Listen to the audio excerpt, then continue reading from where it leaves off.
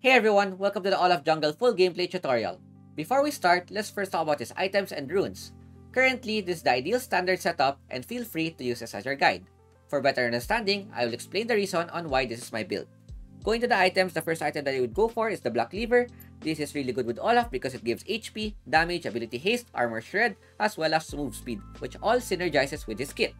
Another alternative is the Trinity Force, but this is a lot riskier, and I would personally go for the Black Lever because it is a safer build as well as it is something that you could complete before the first dragon, which is very important.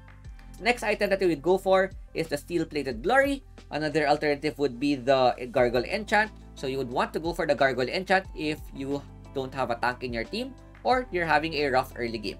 If you have enchanters, if you have frontline, and you would want to carry the game, Steel-Plated Glory is a better option. So with the boots, you would rather go for the Plated Steel Caps rather than the Mercury Threads because you have your ultimate to prevent all of the crowd control. So Steel Caps is a way better option for you. Then the next item that you would go for is Death's Dance. This is very good with his kit. Synergizes well with his second skill. If you're able to get a reset, you get a lot of HP back, makes you a bit more durable, and it has damage as well. After Death's Dance, this would depend on the game. If you're going for the Gargoyle Enchant, you could go for the Sterex Gauge for the double shield. If they have a lot of AP, you could go for the Visage. And if you need more damage, another alternative would be the Divine Sunder. So either of this is okay, and it depends on the state of the game. Then the next one would be the Guardian Angel. This is really good because you get to the late game wherein Olaf becomes very squishy and Guardian Angel gives you a second life to try to turn the game around. Then the last item, which also depends on the game. If they have a lot of AP, you would go for the Visage. If you need to be more tanky, you could go for Randuin's. If you need more damage, you could go for a Sunder. So it depends on the game. Going to the runes, the first rune that I will go for is the Conqueror. This is bread and butter for Olaf. You could easily proc this in one combo. For the next rune, we go for the Triumph. This has good synergy with your second skill as well as the Death's Dance. If you're able to complete, you would be able to get a lot more HP once you're able to get a takedown. Then the next one I would go for is Conditioning. The reason why I go for Conditioning is that your ultimate removes your armor MR, and this would try to help put it back and make you a bit tankier in team fights. But another alternative that you could go for is Bone Plating if you would want a even stronger early game. Then the last rune that I would go for is Pathfinder. This makes us more mobility and the standard jungle rune for us. So that is all for Olaf, and I will see you guys in game.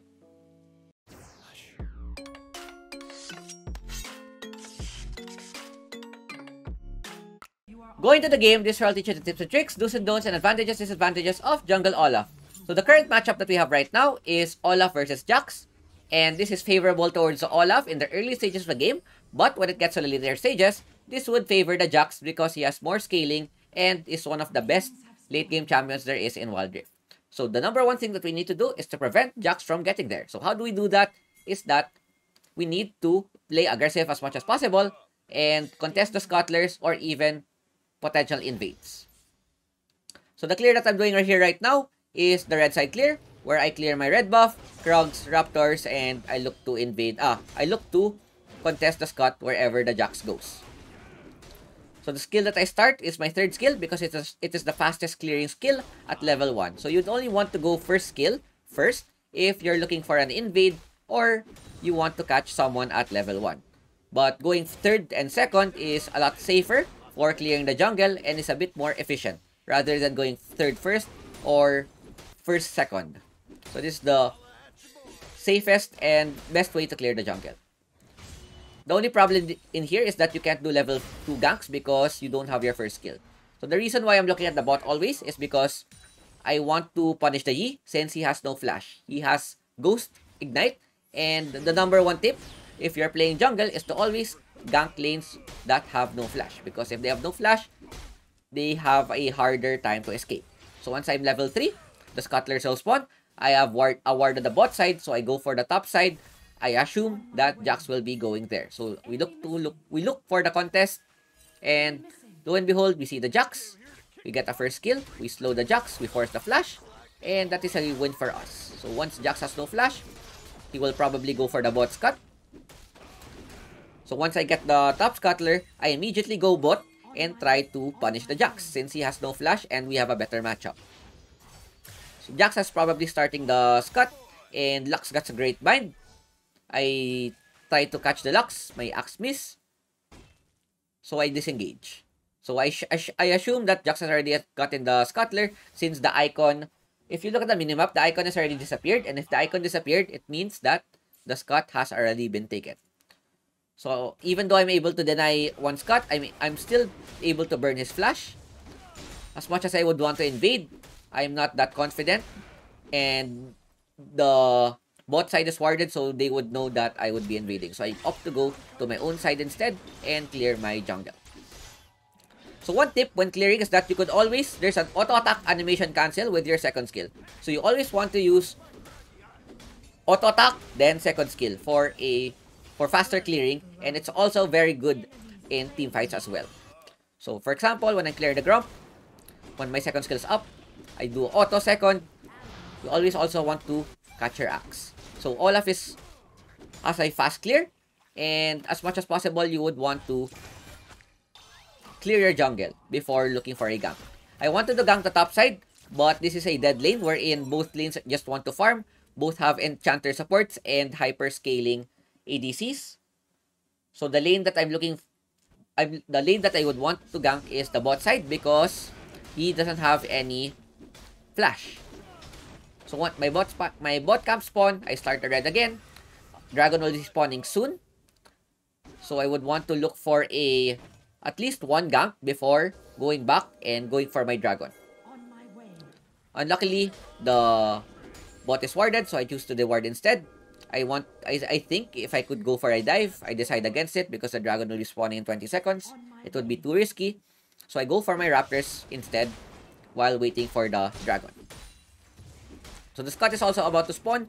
My bot side is already reset. Zed will be a bit late. So the first thing that I would want to take is the Scuttler. Lux gets subide onto me. I look for the engage because I have a Shen Lulu. Once they're able to use their ulti, I immediately re-engage and Shen gets a great 3-man taunt. We get the Jax down. We get 2 kills and win the team fight. So Olaf is really strong if you have an enchanter or a shielder behind you. For example, in that team fight, this was a 3v1. If I didn't have Lulu or Shen there, I would have died. But since I know my composition, I was very confident that I could re-engage in that fight. So we're able to secure the dragon. We're able to deny the Jax. We're able to take him down and delay their power spike. Because they have a strong late game. If you look at their late game, they have Jax, Jax, Vayne, and Master Yi, which are 3 really strong late game champions. So they go for the Herald. I look to the contest again. I think my the Jax is able to secure the Herald. We take down the Jax again. Yi is able to get the Zed. Able to get the reset. We lose the team fight. It's a bit unlucky. I was a bit late there because I cleared the Scuttler before going back. If I didn't clear the Scuttler before going back, I would have reached the Herald and maybe things would have been different. So it's a bit unlucky because my teams don't have their ultimates yet. He was able to access the backline. He was also able to get the reset, so we lost the team fight. But it's okay. We're still ahead in the game. We have 2 kills. We have 2 assists. And we're farming well. We're probably still ahead of the Jax. So the next thing that I do is I try to look for the tower top side. So while looking at the top side, I see that the Master Yi is bot. They use the Herald, the Jax is bot rather. They use the Herald bot. So I look for the trade in the top side because I'm too late to reach, and they already got the tower. Even though they're not pushing as a team. So we zone the Janna in Vayne. So my objective is not to kill the duo bot, but rather to get the tower, so at least we get a trade. The tower is really low. I disengage because there are 4 people already there. Shen has ulti, but it's still a very risky move to try and tower dive the opponents. So what I do here is I wait for the next minion wave. We fast push the wave. And this is where I will most likely strike. Once the tower is gone, Janna is right in front of me. I immediately flash in. We look for a kill. Jax is at the side. We see that Yi is flanking again. So, like what similar to the Rift Herald, I immediately disengage and go for the Yi. Chen gets an ulti onto me. I try to play a bit aggressive. I get pushed down. Zed gets a great ulti. I get binded. But Zed, great shurikens to get the teamfight win. So this is a 3-for-2 plus a tower in favor of us.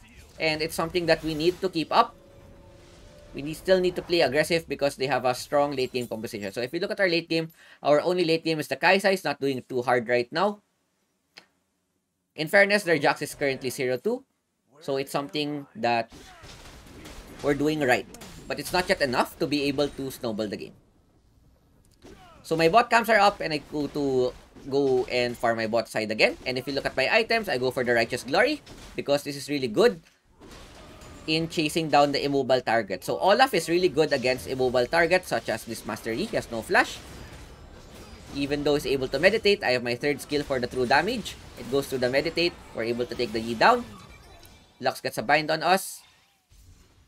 And they go back. So the next item that I would want to complete before the objective is Death's Dance because it is one of the most important items for Olaf. I will explain why later because I will show you why later. But basically, it synergizes well with our second skill. If we're able to get a reset down, we're able to heal at least 1/4 of our HP back, especially for low HP. The dragons now spawned. We're able to get the blue. We play aggressive. I start the dragon because looking for a turn. Once I see someone out of position, I would most probably go and engage. So Jax is on the front. I immediately ulti Righteous Glory. I get a slow to the Jax. I play a bit safe. I have Shen and Lulu ulti with me. We get the Jax low, 1 HP. And then we see the Yi flanking again. So we change target. We always want to kill the Yi once the Yi shows to prevent the resets. And then we go another engage onto the Janna. Zed gets a great ulti, gets a double kill. We tank the damage for our team. We get another axe in. Meanwhile, Kaisa gets the dragon. Zed looks for the engage. They're all low. I flash in. Gets an axe. I'm not able to reach the low HP targets. Unlucky. Their Lux has stasis. We get down. It's a bit greedy from us. I could have triple killed if my axe was able to reach the backline. But unfortunate. My team greeds a bit. Master Yi gets down the Lulu. But we're able to take the Herald. So Kaisa became the junglers because he's able to take down both the dragon as well as the Rift Herald. So currently 13-10, we're a bit ahead in the game. 1-1 towers. It's not enough. If you look at the gold, Zed is on the top with 8.2k. We're at 7.7. We are at least 1.3k gold lead ahead of Jax. And then here, we see that there are 3 immobile champions at the mid lane. Great taunt flash by Shen. We take down the Janna. Jax comes for the response. He's able to get a stun. We fall down because the problem with Olaf is that when you don't have any enchanters and you're at ulti, you'll be very, very squishy and very easy to kill. So, when you play Olaf, if you don't have any enchanter supports with you, you have to play a bit more safely. Unlike if you have Lulu and Shen ult, you could play very aggressively because you know that you have a lot of shield behind you. So usually you would want to play Olaf if you have a enchanter support and if the opponents are immobile, such as the Lux, the Janna, so they can't do anything against us. So that's the best time to pick Olaf. So we clear our bot jungle. I see the Lux. A while ago, he has no more stasis and flash, so I immediately go for the punish. Lux can't do anything because we have our ulti to try to negate the snare. And look at that, we have our Death's Dance to get our HP back. We put a slow onto the Bane. And we go bot instead. So I see that Shen ulti top. We're able to win the top fight as well. Thanks to the ulti. So I decide to go bot instead to get the tower. Because we have only taken 1 tower in the 11 minutes and we need to get more towers to be able to snowball the game better. So here, the HP is low. I assume that everyone's on the top side. There's 2 people down. One went to the fountain. I see that Jax is going down. I greed the tower. We take down the tower. I dodge the Lux ulti. I clear the wave. Unfortunately, Jax is able to arrive on time where he's able to punish us. We flash, but Jax has flash as well. And that is something that you do not want to do because it gives Jax items, money. And with money, Jax will be able to get more items. And that's something that we don't want to happen because Jax will outscale us when it gets to the later stages of the game. We're still ahead. If you look at the gold, we're at 10k. Jax is at 9k. We're still a good 1k ahead of our jungle matchup. But we have to play a bit more safely, especially we are going to the later stages of the game. So the next objective will spawn in about 1 minute. The opponent tries to do a gank on top side. We're able to outplay. Good for them. And I'm coming to try and help my team just in case Kai'Sa gets down. I look for a trade just in case they go back instead. So I just farm my camps, or I probably try to look to help my team because there's a Jax and Lux trying to go for our Shen. I pinged for the go. I have my ulti. I have a lot of damage in my kit. They can't do anything because I have Lulu ulti. And look at the Death's Dance. Put my HP back. Just in time. Shen gets a great taunt. 2-man taunt. Unfortunately, goes down. I want to help the Lulu. I put a slow. Lulu loses heal. Zed gets a great counter gank. And look at how strong my Death's Dance is. A while ago, I was 1/4 HP. I was 2 bars. Now, I'm at least half HP. The reason is that my second skill synergizes well with Death's Dance. And I have Triumph as well. So I get triple healing as compared to the usual normal healing where if you would use another champion. So that is why Death's Dance is such an important item for Olaf. Especially in team fights, you always want to kill one target as soon as possible to get your HP back as fast as possible. Because Olaf is a bit squishy, and the moment they all target you, you would easily go down. Because inherently, Olaf is not that tanky. Because when you use your ultimate, you lose your armor and magic resist. So the build that I'm doing here is more of a damage bruiser build, where I go for the Black Cleaver for the damage and CDR. And then I go for the Death's Dance for durability and the resets. And then the third item that I go here is Sunder. Another option that I could go here is Sterak's, but I choose the Sunder because I already have a lot of healing and shielding in my kit. So if you're playing Olaf without an enchanter support, I would suggest going for Sterak's third item, as it would make you more tanky and last longer in a team fight. So once I take Scott, I look for someone to engage. I see Jax on the top side with my lens. I go for my Krugs instead. So far, we're in the lead, but we're not yet in the point that we could snowball the game.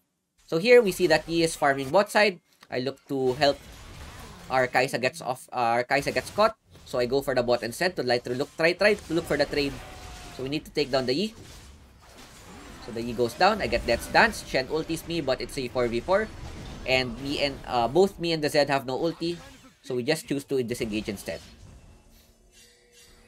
So I ping my Shen to go back because it's a bit risky. I don't want to risk it while our ulti is off cooldown. Because if you look at our ultis, Zed's ulti is just got off cooldown, but mine and Shen are still on cooldown. So the next thing that we want in this state of the game is try to look for fights as much as possible because they have a stronger scaling, and when we win and force fights, it opens up more possibilities to get objectives to end the game a lot faster. So here I try to look for the ward on Baron, and I see that their duo is on the top side. So I try to look for the bait. They don't bite just yet. So we're waiting because if we start the Baron and they try to engage, it would be very hard for us. So the Lux tries to look for a face check. I go for the immediate engage because she can't do anything. We hard counter this champion. Even though Lux has flash, we have Righteous Glory to chase her down. And with Stasis, we still take her down. So this is a 4v5.